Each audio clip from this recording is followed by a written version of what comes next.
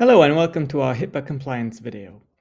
If your website handles protected health information or PHI, it is important to ensure that it is compliant with HIPAA regulations. This helps to protect the privacy of your patients and clients and ensures that you are operating in a legal and ethical manner.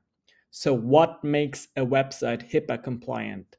First and foremost, it's important to implement secure transmission methods. This means encrypting any data transmitted over the internet to prevent unauthorized access. This can be achieved through the use of secure protocols like HTTPS and SSL. Next, you'll want to ensure that your website is hosted on a secure server that is compliant with HIPAA regulations. This includes having appropriate physical, network, and software security measures in place. In addition to this, it's important to implement access controls to restrict access to the website and any PHI to authorized users only. This can be done through the use of usernames, passwords, and other authentication methods. Another key aspect of HIPAA compliance is conducting regular risk assessments. This involves regular assessing the security of the website and addressing any vulnerabilities that may be identified.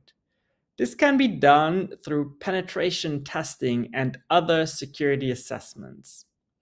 Finally, it's important to have a written HIPAA compliance policy in place.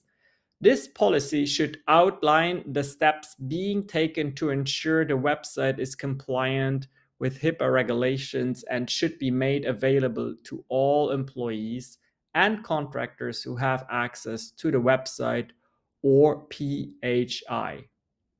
In summary, making a website HIPAA compliant requires a combination of technical and administrative safeguards to ensure the confidentiality, integrity, and availability of PHI. It's important to note that these steps are only necessary if your website captures PHI in the first place.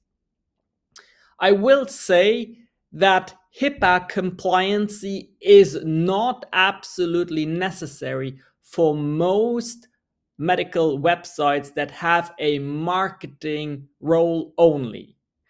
I often see that the only requirement is a HIPAA compliant contact form, which is something that can easily be achieved by using a HIPAA compliant plugin that works with your website.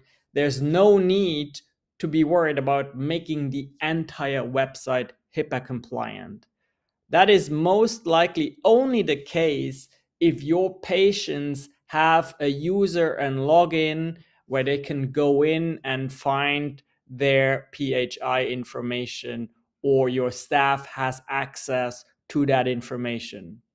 Most medical professionals use that feature in a separate software called an EHR software system.